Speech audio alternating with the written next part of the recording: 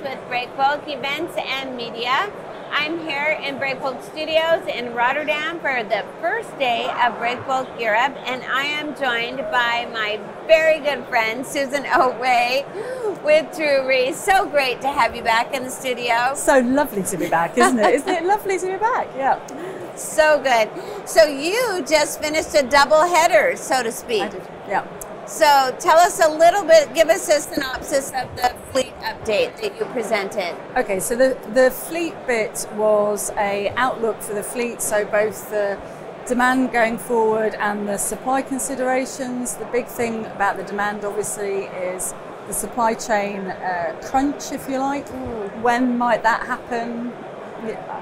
Well, when might it start to unwind?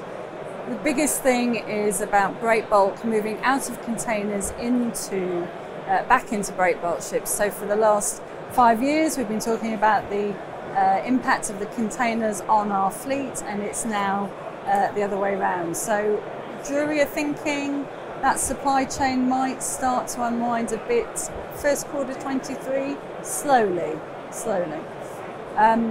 On the fleet side, overage in a lot of cases, especially the ships with less than 100 tons safe working load, their average age of 19 years.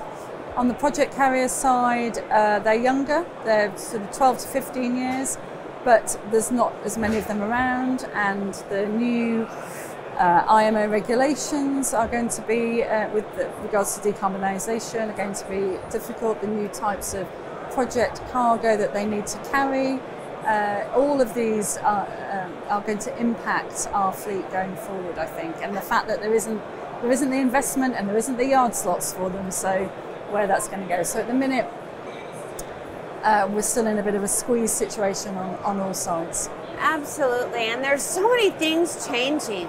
You know, you mentioned quite a few of them, but I spoke to Frank Mueller earlier, right? He was on the panel with you, and they do have some rebuilds underway, or new builds, not yeah. rebuilds, yeah. New builds underway, which is a good thing. So as we look at that panel, as you shifted to the managing rates and capacity, was there anything that struck you as unusual as you were participating and listening to their perspectives? So the carrier is a lot more optimistic, obviously, than they have been for some time.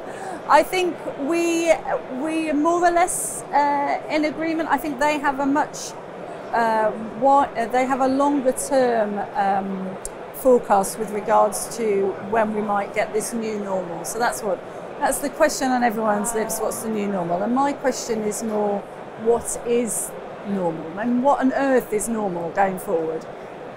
Clearly where we are at the moment is it's as unsustainable as the very, very weak rates pre-2020 were.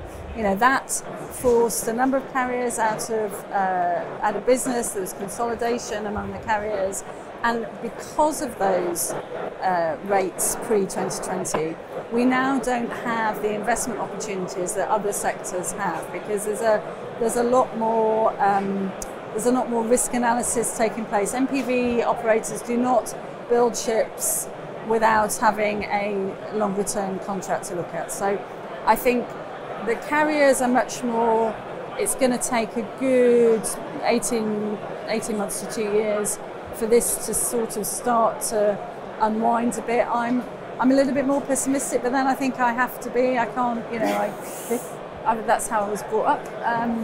When I first started in the business, I've seen a lot, 30 years, I've seen a lot of ups and downs, and I think it will come off, but I think it's going to, when it settles, which could be sort of end 2023 into 2024, it's going to be higher than it was, but not as high as it is. I think that's for, and sort I think of we were compromise, right? We were broadly in agreement about that, which was okay. which was good. Yeah.